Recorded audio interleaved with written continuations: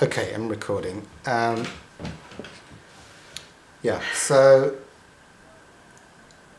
sort of the gist of the question is on sort of bliss and ecstasy and being able to function.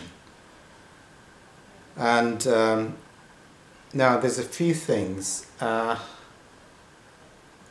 share my experience and I'll share some of Hawkins' experience. So there's a transitioning phase.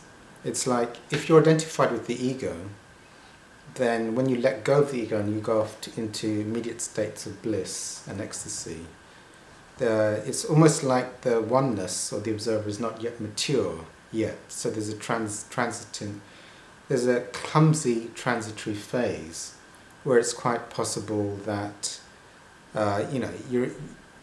like 10 minutes ago you were identified with the body and the head, and the ego was navigating the world and crossing the roads and keeping track of all the information, all the dangers and how to walk across the road and doing all that, and then you suddenly go off into bliss, and it's like there's ecstasy, and it's almost like a feeling of being drunk. It's just absolute ecstasy and bliss, and there's not much identification, and there's not much tracking of the world either. So it's like, well, it's like, even if there was a bus going across the road, on some aspect it might not be noticed or it might be noticed. And also one isn't the body. So one could theoretically, at certain transitory phases where one isn't in the...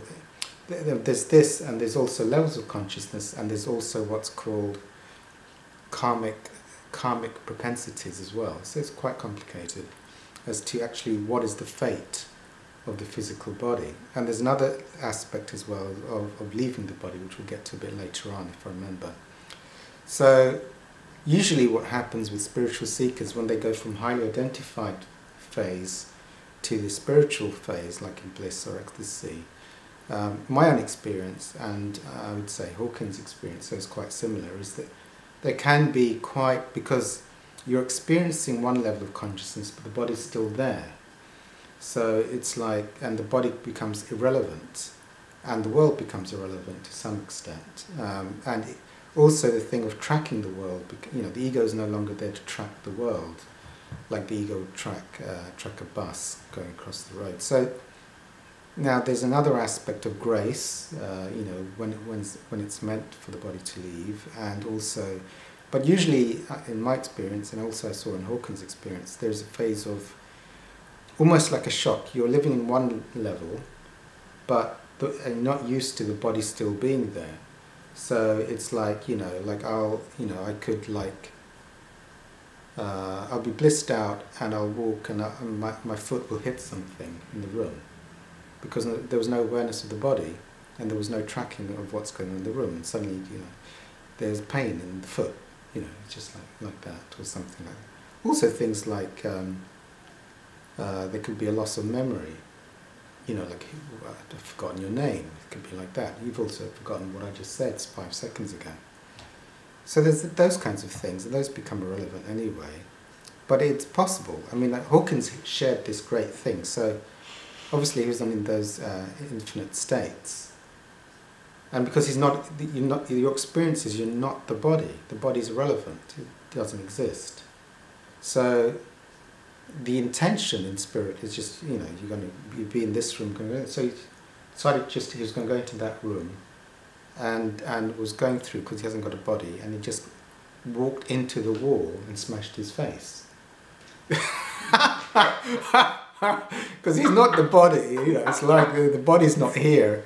I just want to be in that room, so and then suddenly there's this horrific pain, like his whole face is smashed up.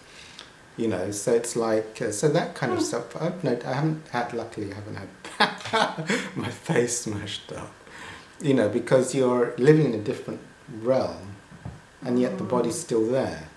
But if the body does get smashed up, of course you get re-identified with the body, and there'd be excruciating pain. So I could understand that. There's an aspect of, and I've done various things like hit my toe and whatever, because in that infinite state you're not the body, and it's like there's the intention to be in that room, but you haven't got a body, and it's not going to walk there. But it does walk there. But then it's like, because you're not, usually your ego's there, so the foot will just go off into a chair or something, and then suddenly there's awareness of the body and the pain. So theoretically, I think there's also karma, but if it's time to leave or not. I mean, whether we'd be blissed out, drunk on bliss, and walk in front of a bus, and then leave the body. So I think but there's also like things of now leaving the body. There's this thing of like, well, are you going to leave the body? And Hawkins did some. So when you go off into enlightenment, which is the final burning of the ego, so the ego is like, the ego tends to reinflate, and there's re-identification of the body and thoughts on a regular basis, even if you're going into bliss in and out on a regular basis. So then there's the thing of like, what if the final burning of the ego comes in, so it just gets burnt off, the final doorway. And through muscle testing kinesiology, of course, if your ego is so burnt off and there's no attachment to the body and to the thoughts, then you could suddenly leave this dimension. You're not going to be here any longer. But just the spirit undocks, the body just falls over and doesn't breathe anymore. And it's totally irrelevant. There's nothing left to identify with it. There's no hooks to anything in this world. So, body's gone. So he did a muscle test on enlightenment. 50% of people leave, but they don't redock. The body doesn't carry on walking in the enlightened state. The body's released, and that's the end of the body, which is quite understandable, because if you go into the observer states, there's not much holding you back into the body or the thoughts or this world, so you could just undock and just leave. So why do some of them stay? And that would be like, so it's hard to describe, but there can be pre-existing karmic contracts to be a teacher, for example. So it's like, so there's a complexity of whether the destiny on enlightenment is that the body, even though there's no one there, and one is not the body, and one is not the thoughts any longer, something, you could say nothing is there, but it carries on talking and teaching and walking around the world, and is a blessing to those still trapped in the illusion. So,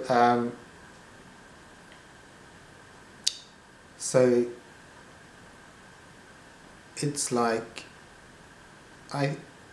when you go from one level of consciousness to another level of consciousness, it's not necessarily always effortless. There can be some clumsiness, and there can be some shocks as well, So it's a bit like if I'm speaking to somebody and I'm out and about with them, I'm trying to help them in the observer. I'm also mindful that they're new to the observer, so crossing the road. It's like, because I know that they're blissed off and they're like watching everything and nothing's important. So crossing the road would mean they get run over. I'm going to leave you now. You just go across the road and go back to the station. Let's go. Ooh, just walk across here and not notice the bus, and off they go. So that could happen, or it could not happen. Also, there could be like divine intervention for that person. It's like, it's like they walk across the road and the bus misses them by 1 second, and it's meant to, and they just walk across, and it's like the whole sea's parted for them. So sometimes that could happen, but also, it just depends on various factors. Or they might get run over by a bus, which is not funny, really, is it? But so it's like, so on a certain level, so there's certain calm, even though you're not. Even though, there can be like a destiny, even though there's no body, no one identified with the body, no one identified thoughts. A body could be walking around, and there's no identification with the thoughts. An enlightened teacher, for example, like Jesus or Hawkins or Krishna or Buddha, So like Buddha said, it's like when there's no attachments left, there's no more reincarnation, there's no more suffering, there's no more anything. It's the end of the illusion. So, but still the body was there teaching, even though there was no one there. So that could happen, or else, the body could just drop down on enlightenment, and there would be nothing left in the illusion to carry on teaching. So, like Hawkins said, even though there was enlightenment, there was a pre-existing karmic contract to be a teacher. So even though there's no one there, the teaching function carries on. So it's almost like there is a level of divine intelligence, if you like. So if the world is purgatorial, it's like everyone's in the dualistic illusion of separation, in this kind of dream for transcendence, to escape the illusion. There's a higher order, there's a higher, like Hawkins said, like once humanity had earned enough good karma to be above 200, above integrity, like various things were now, there were certain divine privileges which could be released, spiritual information that could be released to the masses, like muscle testing and calibrations and discernment of truth. Whereas below, where humanity hadn't earned enough sufficient good karma, even though this is dualistic, it's like like a book being written on levels of consciousness, and that wasn't widely known to the general masses. So that's like an eligibility. And you could say there's a divine orchestration whereby, for humanity as a collective, because there can be the awakening of an individual that's identified, but there's also an orchestration going on for the awakening of the collective illusion that goes on in a higher order. So on a certain level, that's all part of the illusion. Well, everything in this world is part of the illusion. Mm-hmm. So, but there is it's almost like there's an infinite grace looking out for the unfolding of the collective illusion that's going on here. But at the moment, what's happening in the collective illusion is where the collective illusion is, with all what's going on within it. So that's, I think that answered the question.